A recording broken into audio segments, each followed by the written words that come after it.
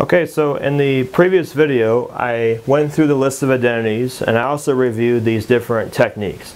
These techniques you should have in front of you as you're working through these problems, and as you first see a problem you should be thinking about which one of these techniques do we want to apply to this problem. Now in this case the first technique is change everything into sines and cosines, and that technique is not going to apply here because everything is already written out in terms of sines and cosines. So because of that, if I can't apply that first technique, then I would want to move on and try one of the other techniques instead. So the next one on the list is use factoring to simplify the expression if possible. That's something I can do with this one. I can factor this. So for this one, I notice that there's a difference of squares on top there. So I'm going to go ahead and use my difference of squares factoring technique in order to take care of that. So this is going to be sine squared minus cosine squared.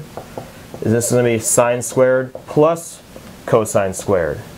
So I have that, and on the bottom I have cosine theta minus sine theta, and the other side I haven't done anything with this yet. So I'm going to just rewrite the right hand side and carry that down all the way. Now as you're working through the problem, if you see any special identity come up, you want to go ahead and apply that identity to this problem. So you may not recognize this right away. It may take you a little while working through these problems until you get to the point where you can quickly identify the identity. But this one, sine squared plus cosine squared equals 1, that comes up quite often. So if you see that come up anywhere, you want to go ahead and apply the identity right away for it. So I know that from my list of identities right here, I know that this is equal to a 1. So this whole thing, I can replace this whole expression with a 1. So because of that, when I come down to the next step, it would look like this: sine squared minus cosine squared, and on the bottom I have cosine theta minus sine theta.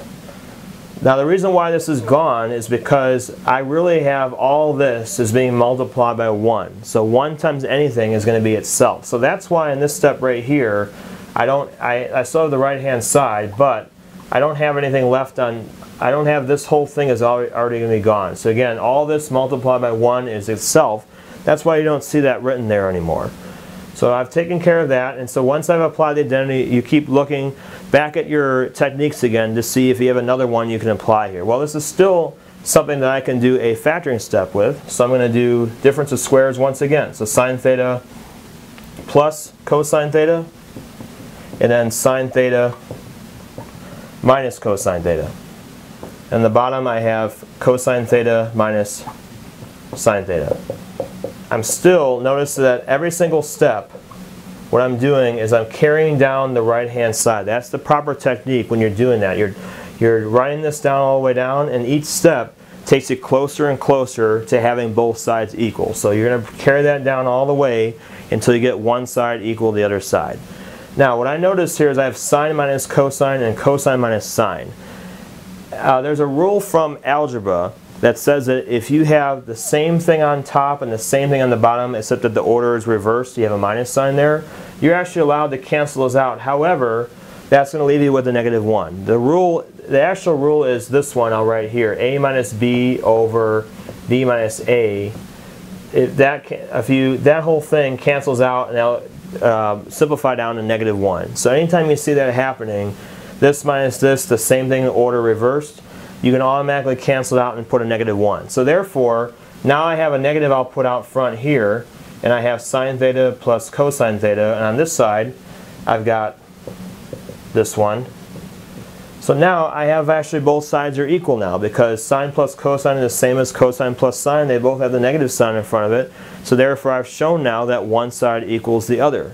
I've taken us down from here all the way down to here, and again, all this work right here is going to be your answer. You're trying to show how you get from here down to there.